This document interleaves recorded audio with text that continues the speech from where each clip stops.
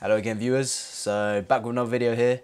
Bit of a different one and a bit of a different topic. It's still related to veganism. It's the opposite of fighting. It is gardening, and particularly veganic gardening. I'm not sure if many of you vegans out there have heard of veganic gardening, but basically what it is it's organic gardening which doesn't use animal products. It is a way of farming crops, of course.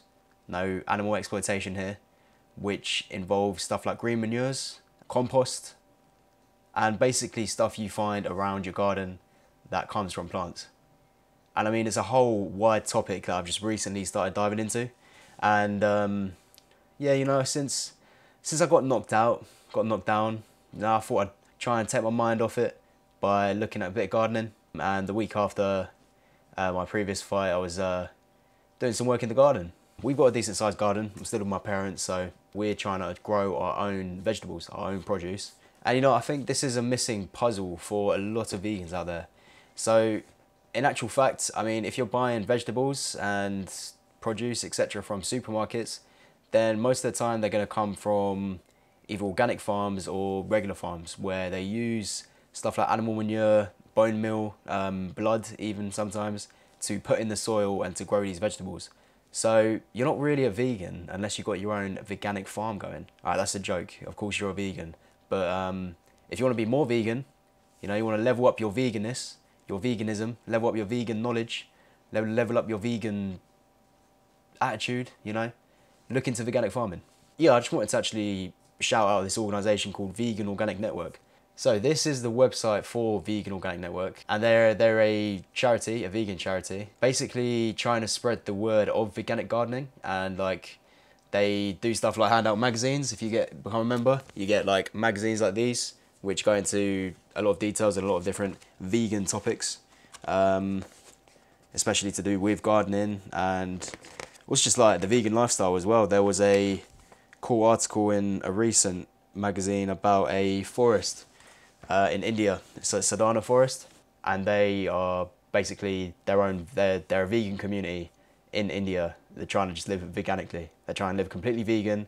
You know, we're talking about 1000% vegan, like vegan superhero, complete vegan. So no buying products from farms that they're not sure how they were grown. They're self-sufficient. I think they work with permaculture as well. So permaculture is another method of farming which basically you use the land around you and you work with the land. You don't work against the land. Like, you don't add anything artificial. You work with the natural compounds, the natural processes, the natural chemistry and science of the land around you to work in your favour and to grow vegetables. And I think this is a pretty overlooked topic in our movement as vegans. Because being a vegan, you're against the use of animals, against the use and exploitation of animals from any industry. And that would include where your vegetables are coming from. Now, obviously, not everyone has a big garden space. They're not going to have the means to grow veganically, their own veganic vegetables. But what I would try and encourage vegans to do is to actually support veganic initiatives, veganic farming, educate themselves in it. Like, you don't need a lot of space to grow your own crops. I mean, you don't have to grow everything for yourself. You can grow like a pot of basil, herbs, spices. You can grow potatoes if you've got a little garden patch. And yeah, it's the garden revolution, the green revolution. But yeah, let's go to the website again. So let's go down to the bottom here. So what is veganic? So veganic is a combination of two words, vegan and organic.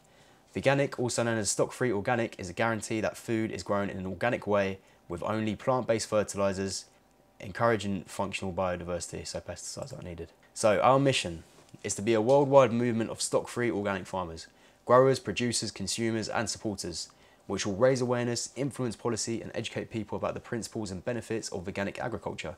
They believe in a peaceful, just world where agriculture is earth, animal and human friendly. See, so they're really, I mean, a really good initiative to support and to try and implement in your own life, especially as a vegan as well. Guys, the Garden of Eden, that's what we got to try and create, innit? That's what we got to try and bring to this earth. So yeah, that's veganic. There's a world map of veganic gardeners. There's a few in the UK, there's not loads. There's more up north. There's some in Kent, in Oxfordshire too. There's a garden called Veganic, which is in North London. I wanted to make this video just to sort of bring light to the topic, to get other people interested in it. You can check out their website, veganorganic.net. They've got loads of courses of how you can do it yourself with however much land you have. It's just, that's what we would need to create a functional vegan society, really, like vegan gardeners. And I think it kind of reinforces your beliefs more. It reinforces your ideology.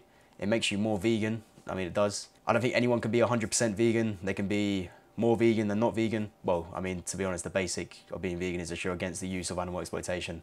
I think it just provides a more solid foundation that us vegans can build upon, educate ourselves about, and yeah, get growing and try and make a difference. Make a difference in our gardens, make a difference for where we buy our food. Like, local is more environmentally friendly as well if you're into that stuff. Like, it's no use you saying you're for the environment when you don't buy local. Locally is the most environmentally friendly, and if you're getting your food from your back garden, if you have the space, obviously, of course, then that's it, you're being very environmentally friendly there. And now, I'm no angel, I'm not perfect, I'm not environmentally perfect by any means, but what I'm doing is taking strides, you know, educating myself on other things which is in this vegan space. You can't get distracted from all these things around us, you know, all these other topics, all these little discussions that are sort of pulling our attention. We only have such limited attention, and if you really care about animals, you really care about animals not being used or exploited for any means, then guys, don't get distracted, you know, be disciplined with learning new things that can increase your vegan knowledge, and yeah, can level you up as a vegan. That's pretty much it. But yeah, I'll leave the links to some resources in the description if you want to check it out yourselves. And I'll end with a quote, actually, one of my favourite quotes, which relates to myself, and it goes like this. You know, this is for the other fighters out there as well. You probably heard this quote if you're like me. It is better to be a warrior in a garden than a gardener in war. It's a call for you to be fit. It's a call for you to be ready for danger. But it's also a call to remember who we are, remember where we come from. We come from the earth. We need the earth to sustain ourselves. And it's a call to be humble, but also fierce in spirit.